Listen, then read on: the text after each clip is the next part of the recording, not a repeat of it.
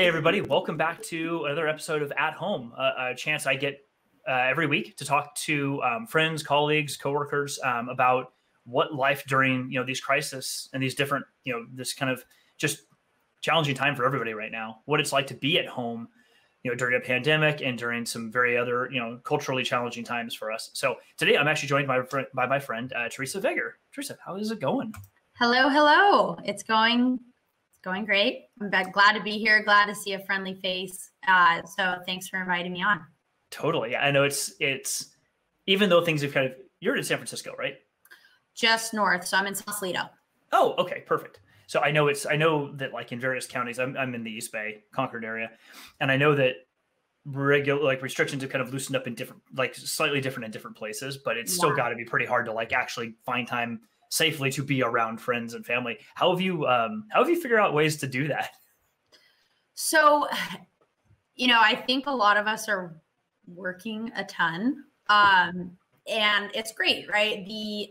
I'm super grateful to have my job. I think all of us who are working and are able to work remote are, and we're really lucky to have all the collaboration tools to be able to do what we do and replicate our real life interactions as much as we can, right? Because I think many salespeople like myself love being in front of our customers, love being in front of our partners, because that's what we're good at, right? As people. So, but in terms of balancing it and making sure, seeing family, seeing friends, seeing things like that, I will say the concept of the Zoom social thing and doing that with your family, I'm kind of burned out on Zoom, WebEx, Teams, Google Meet, whatever you're using.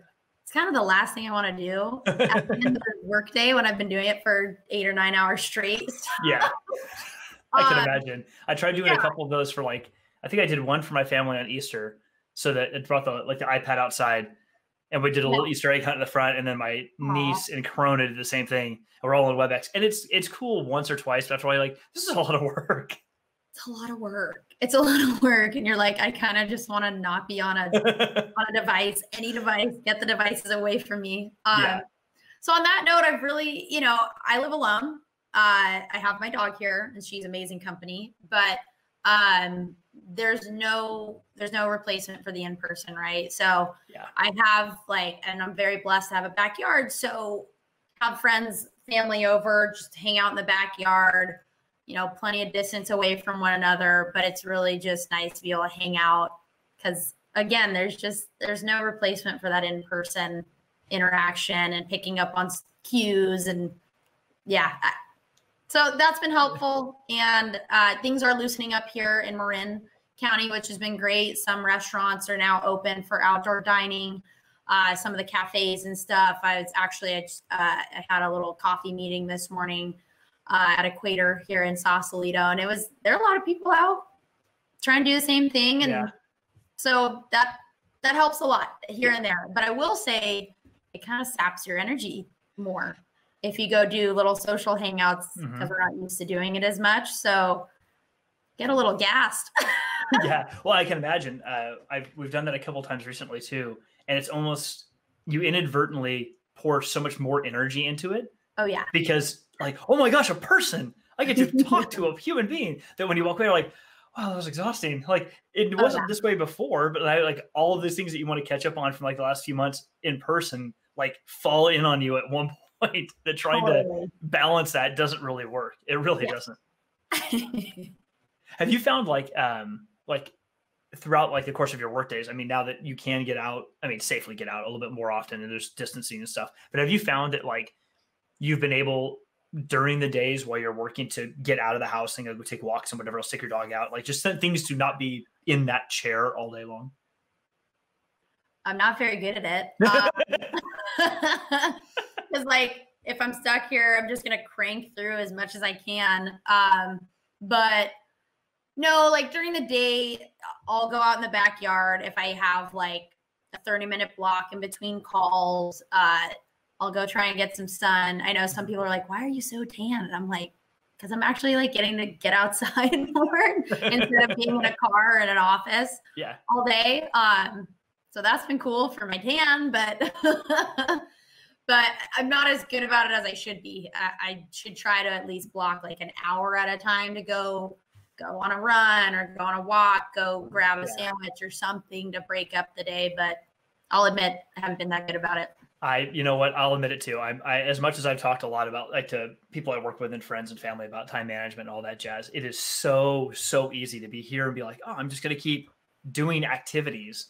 And it's really easy to almost like armchair quarterback yourself at the end of the day. Like day's over, take a walk and go, oh yeah, if I had, if I really just took a little bit extra time, I could have taken a walk and did some really deep work at that time. But then in the middle of the day, you're like, but I'm just sitting here and I could just keep hitting the keyboard over and over again in my face and things will happen and it'll be great. Yeah. But I'll set up more meetings and I'll get organized and I'll send out all this stuff that I need to get done.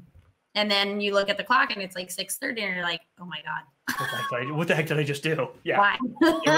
There was somebody, I forget who it was, somebody on the East Coast at Cisco, back when COVID kind of first kicked off, who had sent like a big message to all of his people within his sales organization with some tips of like, hey, now that you're at home all the time, here's some things to do or not to do. And one of them was like, you can work a 16-hour day, so don't do it. And I thought it was one really good that a leader would be willing to say that out loud, but also it reminded me personally, I mean, me talking to the guys on my team, but also for myself, like it's really easy to sit here and do stuff all day, but it's hard to sit back and kind of go, I grab my day. I actually do handwrite a day planner, like grab my day planner and write down like, here are 3 priorities that I am going to get done today. And like, realize that if you were just focused on being a little bit more productive and hit those priorities, you actually feel better at the end of the day because you don't feel like I have to like stare at a screen all day because you'll be busy and you'll check off all those tasks on your list or whatever. Sure. But how much did you really get done in that day, to be honest? Yeah. No, you're spot on. And I have a couple reps on my team and like, so, there's been a certain point where, it's a gorgeous day outside, 80 degrees, it's summer, and I've told them like, look, if you get your major meetings out of the way, your customers have what they need for the day, go like take the afternoon off, go do something, if you want to go get out on the water, go for a paddle board, go do whatever you're going to do, go do it and don't feel bad. Like, I know I shouldn't be telling you this because I'm your boss, but like, honestly, I need y'all to stay sane and happy and like feel good. I totally agree with that.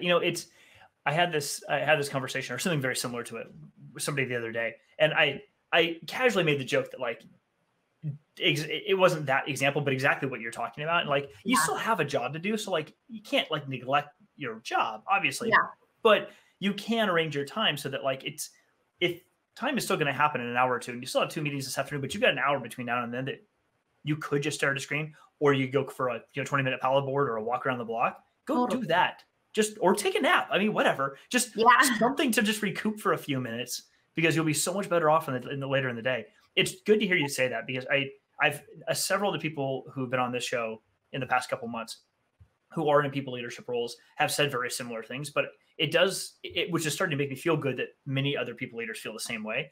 But I've heard language from people that I don't directly work with that makes me feel like we are kind of in the minority, which I think is unfortunate. I hope I'm wrong, but I know it does kind of worry because I've heard words like, I'm afraid if I say one of these words, someone will know, people know who I'm talking about, but like the words like, momentum is the only one I can think of. I've heard it said a few times, like we've got to do things, but we got to keep up momentum. And it worries me a bit that it sets a tone, to your point with your employees, that even though we may say something like take a couple hours off to go do something, but still keep this, makes you feel like they don't actually really mean the first thing they said. Right. Oh, anytime you insert the word but, it totally drags from your initial statement. Like that's just the unfortunate side of it. I have heard that before. I'm glad you said that. And it wasn't just me who said that, because I think more and more people need to realize that when they say things like that, especially in roles like you and I are in, if you say something and then say but, you have negated everything you said before. Like people are just going to hear what you said after that. Yep. No, you're totally right. And it's actually in like therapy books and things like that around psychology. It's if you're trying to have an effective conversation with someone or an effective argument, because you're allowed to argue, if you use the word but, you're completely discrediting what the other person's saying. Oh, interesting. I hadn't thought about that. Yeah. Well, and especially these days, I mean, we won't get into the heavier stuff necessarily today, but Yeah. especially these days, we're with everything happening in our culture right now, all the stuff that's going on in the news, it reminds you so much how much, I mean, not to focus on that, but how much words are important. And we Oh don't yeah. think about it. Like I've been starting to research a little bit more of the idea of like microaggressions, but I don't think that's this. I think it's something similar though. It's these words that we use that we just don't think about, but they have such a strong impact on what people hear from you, whether you intend it or not. Yeah, absolutely. No thought about that. Yeah, and then just back to the point of trying to keep that balance, right? Because I've also talked to some friends of mine who, I think are experiencing a little bit of burnout because now there's because nobody's going on trips, nobody's, going and taking not necessarily like a 3 or 4 day weekend, but go and work from somewhere else with, with a trip that you're doing or whatever. I think it's important to break up the monotony too, and, take a day off if you need a day off, and not to be ashamed if you need a mental health day. There's absolutely no shame in it whatsoever. And I think that's really important for people to feel comfortable talking to their managers about, or whoever about, like, I'm not in a good space mentally. I need here's what I need to get back on track. And that might be taking a little break from work too, just because it is a lot. Yeah, it totally is. And I think this is, I actually heard this from somebody a couple days ago, making a joke that realizing, I realized I've got more PTO saved up right now than I've ever had before. And it made me laugh at first. And then I realized that's actually not that funny. Like, you have a lot of PTO. Maybe you should be taking some more time. All of us, not just that person, but like, I looked at my PTO a couple days ago just because I was curious. I'm like, maybe I should take some time off because I clearly have not. If I have that much, I clearly have not in a long time. Like, that's probably not a good thing. And I can remember when I was younger, I worked at a pretty big company in my first career.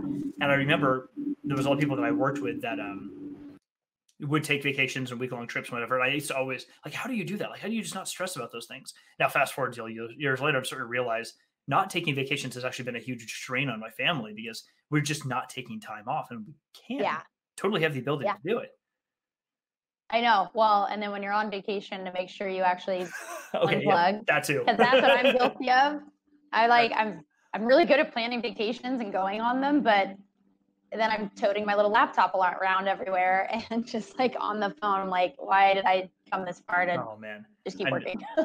We've been trying to take like little picnic breaks, whatever. So we live, in Concord, and we've been trying to go to like to Martinez, which is just for anyone who's watching the show, it's kind of like on not the bay, but kind of an offshoot of the bay, and pull up the little SUV on the back and just open up the hatch and do a little picnic in the back. Let the kid run around for a little bit. No one's around. Get there early in the morning. We started realizing it'd be nice to go like have a camper or something, or like go, I don't mean long distances, but like go into the Delta someplace here in the Bay Area, half an hour from the house, and just not be at home for a weekend. Just be someplace else for a weekend. And I found myself, we tried to do that this weekend. I found myself immediately saying, I'm going to go grab, just real quick. I'll just go grab my iPad. And I'm like, wait, hold on. Why do I need this? Like, the laptop can stay here. Why do I need to take this? I'm like, no. Yep. Take the phone. Just going to take the phone. That's all I need. I don't need to look at email. I don't need an excuse to sit there and stare at something all day long. Yep. And it turned out so good. But one question I've been asking sort of everybody who's been on the show is, and you kind of answered it a little bit now, but I'll give you a chance to kind of like chime in on something specific if you want, is, and everyone has heard this story a bunch of times, but I'll keep it short, is I heard recently a comparison between the term work-life balance and work-life rhythm. And the person was kind of describing that, like, you can't really ever have a balance, because if you think of balance, it's the tendency we have is to think of it in short term, like balancing my work life today or tomorrow or whatever. And then you find yourself feeling guilty that, well, I worked for 2 hours, so I can do this for 2 hours, but I have to like find some, and you can't do that. Like, it doesn't really work to balance. Yeah. You have to look at things over like a week to 2 weeks to a month or what have you. And so his analogy was more of like, or the metaphor he used was a rhythm, where you're going to have like some days where you just are slammed all day, and then other days where it feels less so. But at the end of it, you end up getting where you need to be, kind of like a sheet of music. It creates a harmony when it's all done, if you look at it over a chunk of time. Yep. And so I guess the question I want to ask you is, if you could pick sort of one activity or tool or just whatever that you've started doing since we've all had to be at home more, that has helped you with kind of creating some semblance of that rhythm, what would that be? So how do I develop that type of rhythm. Anything, doesn't matter how big or small it is. Yeah. You know, I think it goes to the point that you just brought up, right? Is actually having awareness, as simple as it sounds. Being aware and then responding to how your schedule is working out, right? Because you're totally right. Some days, literally on calls, video from like 7 a.m. and then magically it's 7 p.m. because I've had all those calls all day. Now I'm trying to catch up on everything I had to do as a result of all those calls. And just realizing, like looking at your calendar as, again, as simple and stupid as it sounds, and just mentally preparing, like, cool, Monday, Tuesday, Wednesday are stacked.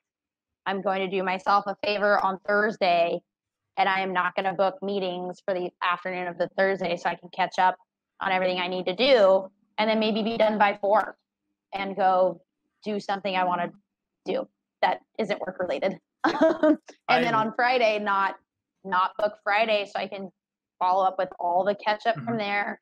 If meetings need to get booked, sparse them out. But again, I don't want to burn out. So really try to, like, if I have 3 crazy days, have 1 medium busy and 1 not as booked.